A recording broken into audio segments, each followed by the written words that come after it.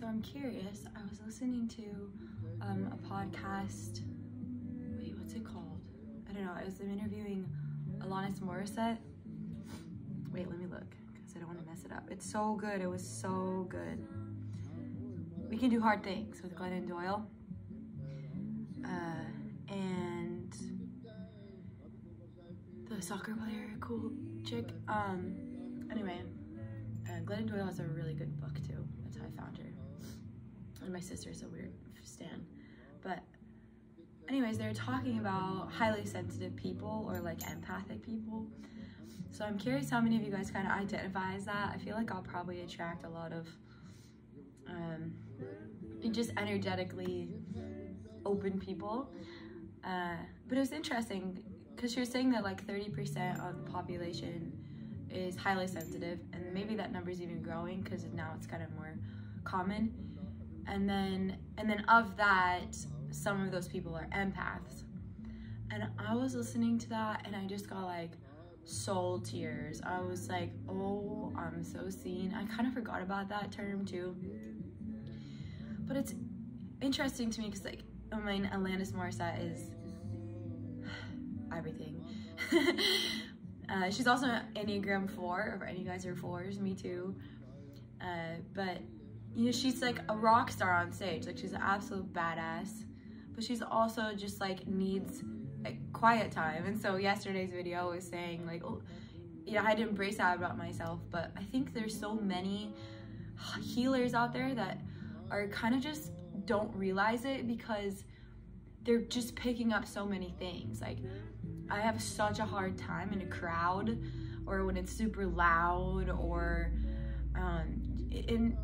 it's just because like we are receptive of just everything around us. And so you might process in your body 30 things when you walk into a room, or like 100 things.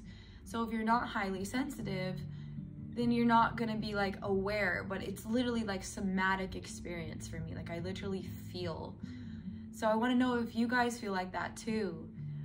Because I was also listening to it and thinking like, dang, like I wish that everybody, it was common knowledge how this chakras work, because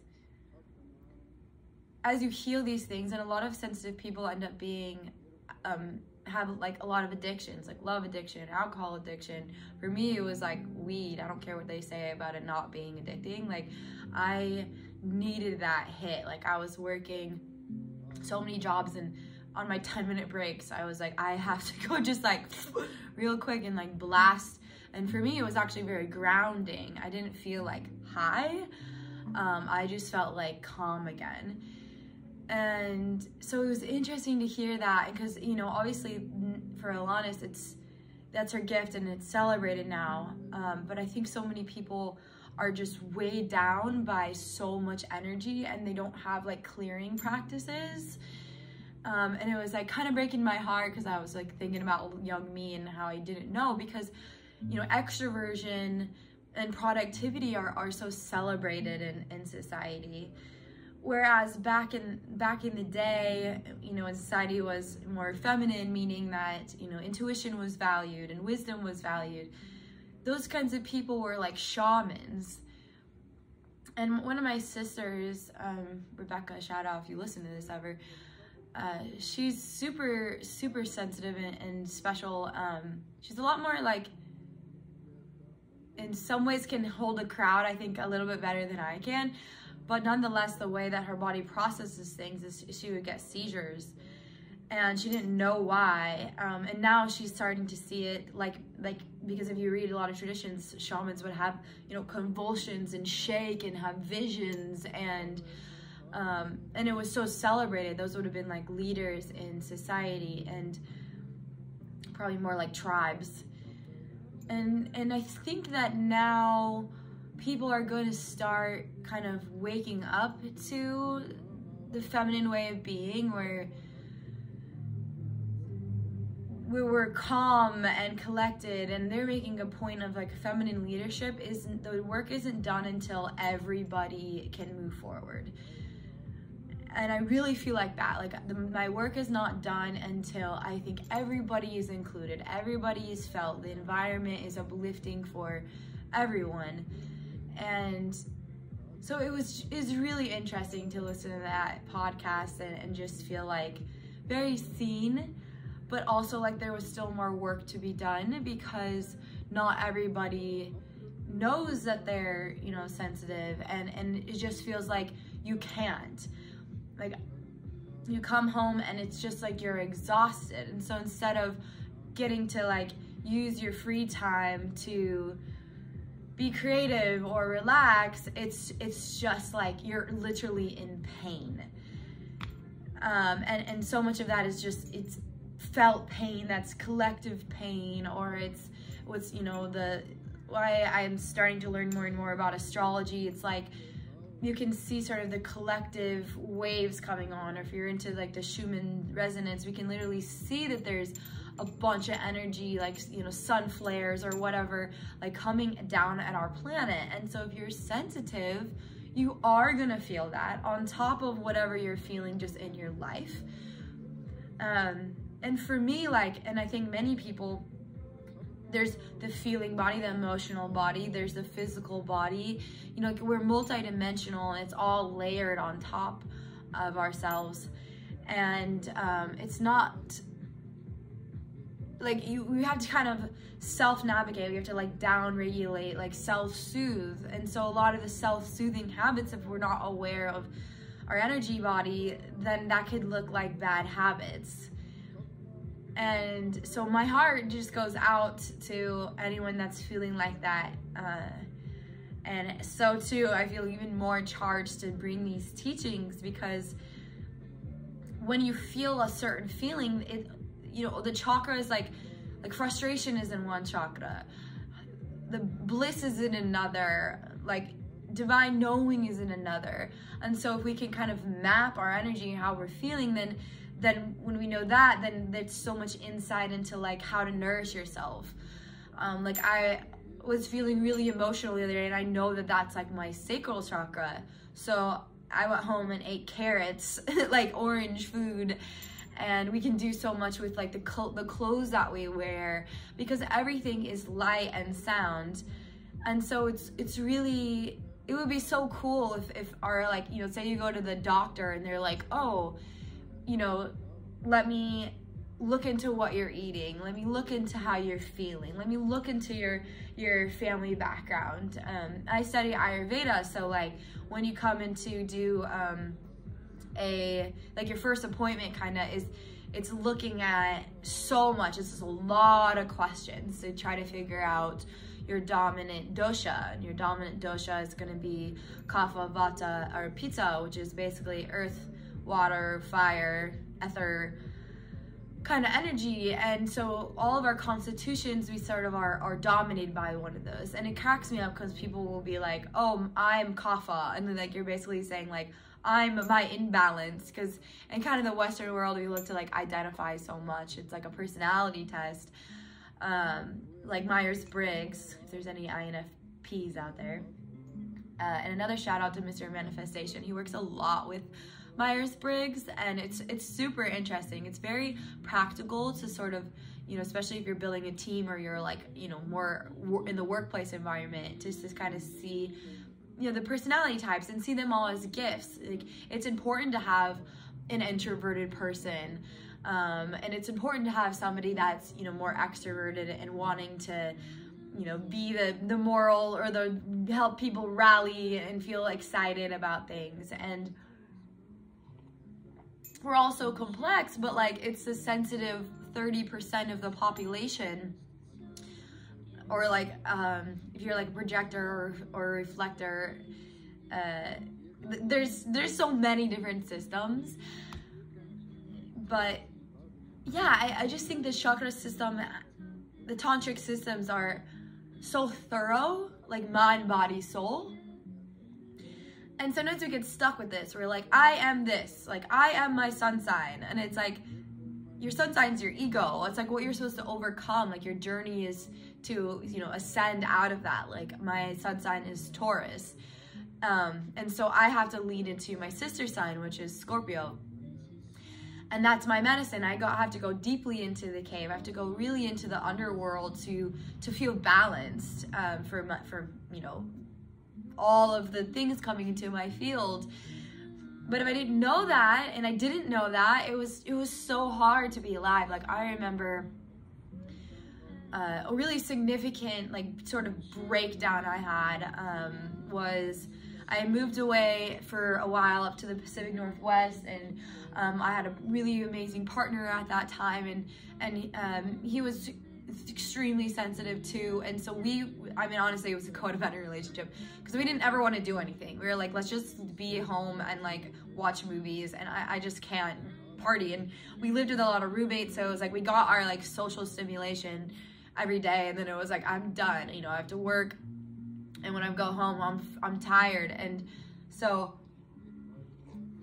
anyways, we split up, and he's lovely, big fan still, but and I'm so sorry, I should be saying they are so lovely and a special person, but like it was one of the kind of my first sort of parties back in you know, Southern California, and so I had all these people that I hadn't seen in so long, and I was like, I felt like I had to do this. I felt low in my energy, but I like had to do this. And I'd also, you know, been up where there was so much trees, so much nature, and so I could regulate my nervous system a lot easier. And then I came home, and it was harder. There's more noise, there's more traffic, there's less parks. And so I went to this party, and like, I just you know, I really wanted to connect with all these people, and instead, like, I, you know, kind of lasted a little bit. I think I had a drink, I smoked a little pot, and then I was out of my body. I was out of my body. Like, I've had a couple experiences like that, but never as much in like a social setting. And I remember just like spinning, like I thought the whole room was just moving. And I remember sitting on my friend's stairs, and I had to leave the party, and I remember thinking that everyone must think that I'm such an asshole. Like, and they talked about this in the podcast, because when you start to cope and you don't know what's happening, it's like all of a sudden you have to just block off all of the stimulation. And like, that was me, and I had to remove myself. And I think I lasted like 40 minutes at this party, and it was like I was both spinning, like my brain was spinning, and I was spinning up. So I was like, all of a sudden I was like above the room, like looking down at everyone. And then I just was like, I'm gonna barf, I'm sweating, like my nervous system was completely shutting down. And I had also had a seizure earlier that year, and so I think I also kind of psychosomatically freaked myself out, because I was like, what if I start fucking shaking right now at this like a party? And so anyways, I went home, and you know, I later talked to one of my friends, and she was like, you know, you're really different now. And it hurts, it hurt. Like, I was like, and she was kind of blaming like my relationship, like, and of course I was different. Like, I moved away for a while, like, hopefully I'm different, hopefully we all change, we all grow. And I didn't necessarily want to be who I was when I moved away at 18 or I can't remember how old I was, maybe 19, but so just empathizing,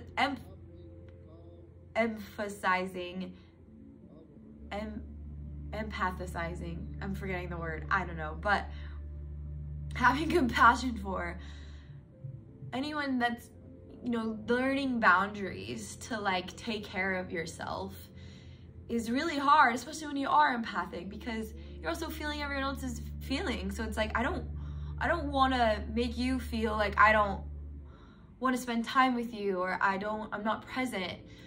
And eventually I learned, like, I just do a lot better one-on-one, or I do a lot better when people kind of come to me, and I can be in my role of, like, you know, yoga teaching is like a lot of controlling the environment and making everybody calm, and then doing energy healing and body work. It's like me with one person at a time, And again, like I get to really regulate their nervous system. And by regulating their nervous system, I'm regulating my own nervous system. And maybe that's good or bad, I don't know. But I just want to bring more awareness that there's other kinds of people. And they all need to shine, and they all need to be out in the world, because it's everyone's strengths combined that makes the world go round and makes the world a better place. So let's do a little breath practice just to regulate our nervous systems, and yeah, just be more in harmony with the many ways of being, and how that's all a gift and it's all important, and there's space for every kind of human being, every kind of earth angel, every kind of baby dragon. Like there's many of us out there. And yeah, so let's take a moment to feel our sitting bones, to take a big inhale and a deeper exhale. And an inhale again, and an exhale. One more time, 3 sacred breaths.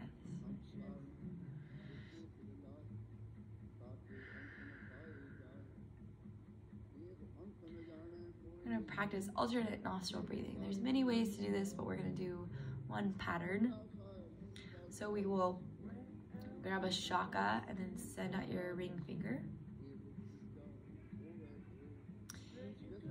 And we're gonna just plug our right nostril and breathe in and out of the left side 5 times.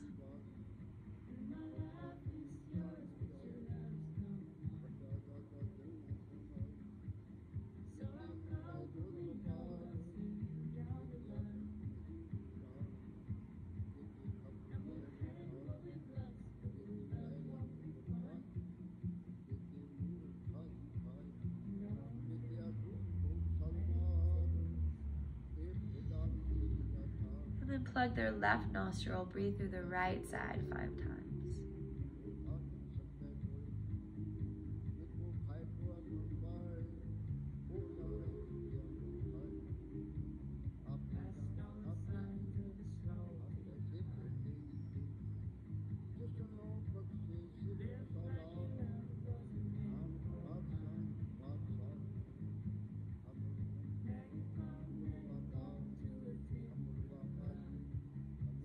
Switch, so breathe up the right nostril. Exhale out the left nostril. Inhale up the left side. Exhale the right side.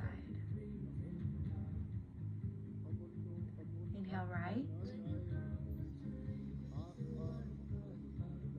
Exhale left. Inhale left.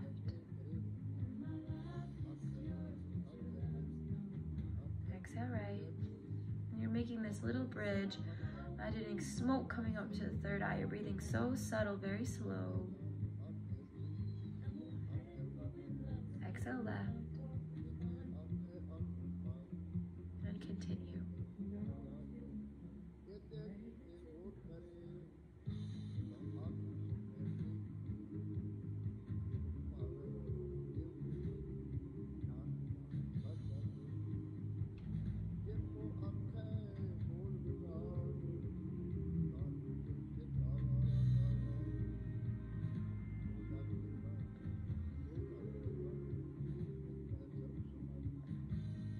Slowly take your hand away.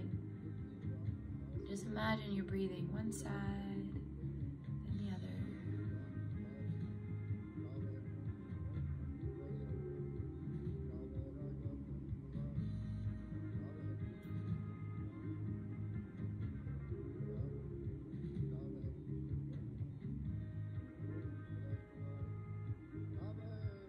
And then notice how you feel now.